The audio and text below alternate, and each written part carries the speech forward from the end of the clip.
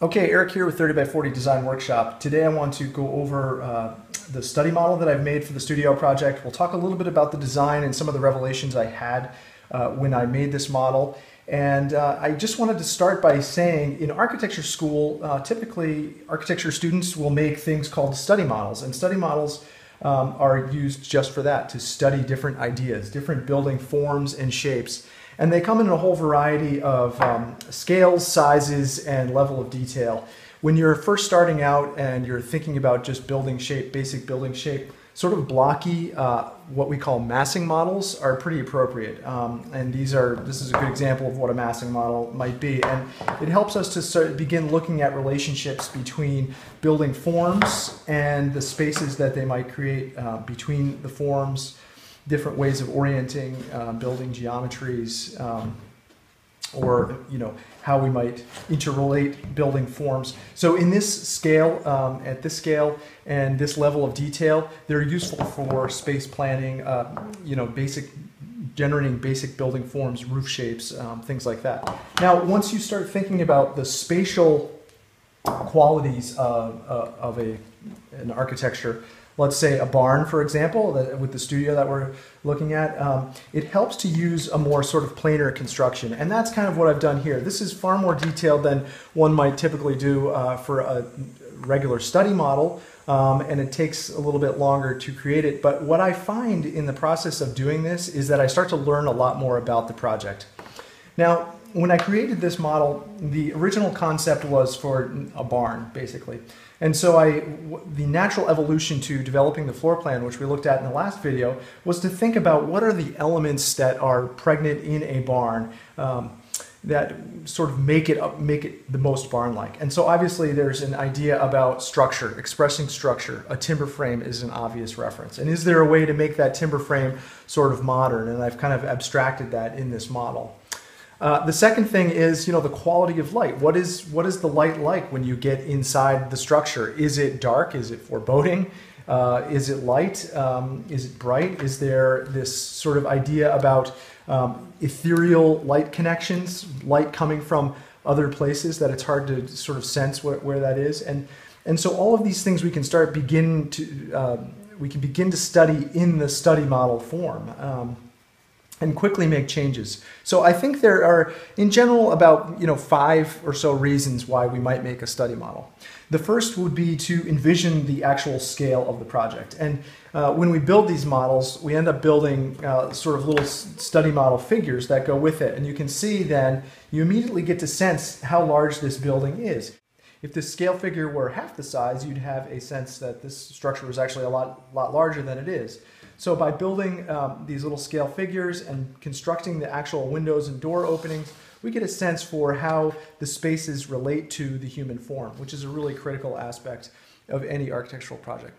The second thing that this allows us to do is to start analyzing materials, start thinking about what will make this a barn-like in terms of a material expression. And in this particular project, the main house, the existing house here, is a clapboard siding. It's a hardy plank siding. And the siding has a fairly fine-grained pattern to it, much like this. With the barn, I wanted the scale to be sort of pumped up, a little bit different. And so here I'm showing 2-foot planks. And part of this exercise is learning that, okay, well maybe 2-foot planks are they actually feel a little bit larger than what I think we need. And so you can start quickly experimenting with different scale and proportions of siding materials. What happens if we change up the color on the siding? We had this idea for sort of creating these reclaimed wood sliding barn doors that would cover these openings, this aperture. We talked about this being a lens for the seasons. But as I built this model and I looked at what the siding was, and I thought, well, there's no real reason for this natural wood sort of being here other than, I sort of liked it as a color. But as I built this model, I started thinking, well, what if this were actually a pivoting door and that revealed the interior skin of a barn? Oftentimes when I think of a barn, I think of this exposed, pine siding or hemlock or fir siding that's inside. Wouldn't it be great if this sort of lens that we've developed in the concept were to sort of express itself on the exterior and became a pivoting door? And so it allowed us to study, to sort of take the next step in the evolution of the material palette here and start to think about these doors as being, in one sense, part of the exterior siding. And in another, it is a way to sort of open and reveal the interior construction and materiality of the interior. So that when these doors are open, you get to actually see, okay, this is part of a larger ordering system on the inside. And maybe that ordering system is plywood. And maybe that's the thing that really becomes this sort of modern expression of what the barn can be. And it led to all these other discussions that we had. You know, obviously my wife and I are the clients in this, so having a discussion about what the materials inside are is really critical, and it's part of the next step. And it led us to rethink the idea of a timber frame. Do we actually need this? Is this actually the right scale for them?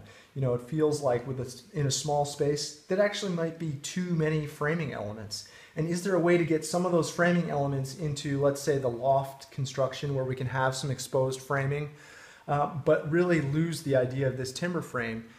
In the process, we're simplifying it, we're saving some money, but we're replacing it with an idea that sort of connects it back to the barn. And if we use this sort of idea where these panels are pivoting and opening and we're cladding them in a natural wood material, can we use that to start to connect the interior idea of a barn to some of the exterior larger openings, and the finishes then becomes this sort of modern abstract idea that creates the barn connection, rather than a more literal connection referencing the timber frame.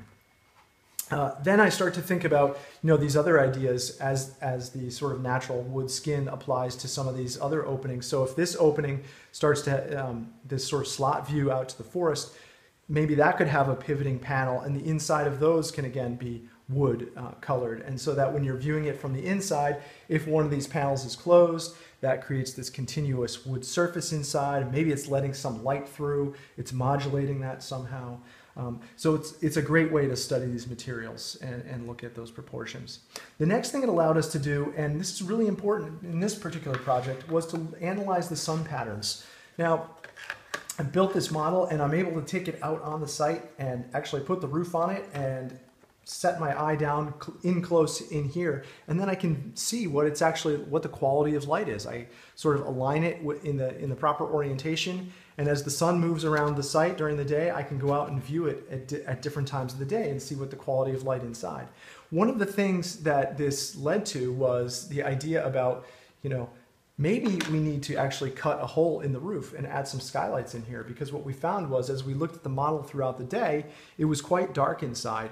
And by cutting this sort of strip of skylights in on this side, it really washed this long wall with a really nice, even quality of light. And it really changed the feel of the space. So building a study model actually allows you to do some real-time solar studies as well. So that's important.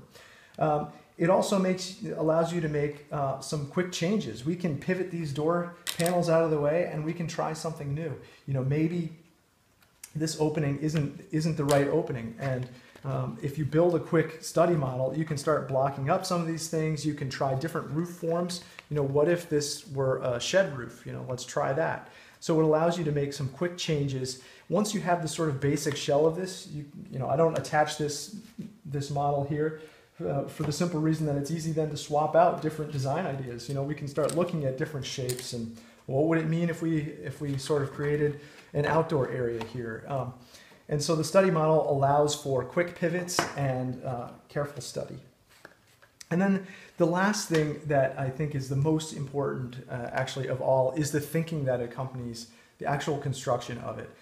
It doesn't have to be detailed to elicit that kind of thought, but it's similar to sketching in that respect, in that you're cutting and making choices about materials and fudging things together and fitting things and thinking, you know, if this slides, what's this like? But there's a thought process that evolves along the way, because you have to make certain decisions. Where does this, you know, sliding door fit in the wall? Where does the siding end? What do the corners look like? It forces a different level of study than sketching or actually drafting this in the computer. You know, what's it like to have this filled with wood? What if there were a window here? We can then pull this wall out and study what those things mean. And you can stick your eye in here and really have a good sense for what it's like. So those are some great reasons to build a study model. I really enjoy building models, and it's one of the reasons I became an architect in the first place, before I sort of knew all of the nuances of about what practicing architecture was. So for me, it's a great love, and it's instructive as well in terms of the architectural process. So I find it really rewarding. I'll do another video probably on some basic model construction techniques, because I think there's some things to learn, things that will make your models look a lot better for very little extra effort. I ended up cutting most of this on the laser cutter that I have just because I could, but it's certainly not necessary. You know, in school you're using a ruler and an X-Acto knife or an Olfa blade to put these things together, some Elmer's glue or a hot glue gun, and they can go together relatively quickly. So I hope you learned something. In the next part of the video series, we're going to take the changes that we made and start incorporating them into the exterior elevations and have a deeper discussion on the material palette.